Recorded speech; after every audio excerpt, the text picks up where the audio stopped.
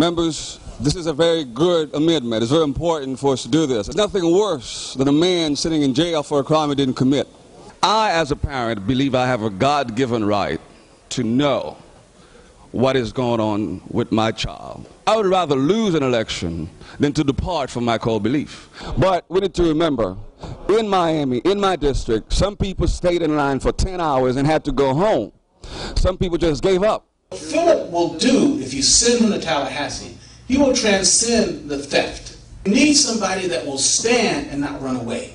The reason I'm running is because in this difficult time, we have a veto-proof majority Republican in the House. I want transparency in government. I think I know the way. I'm not going to drive with somebody who's just learned how to drive.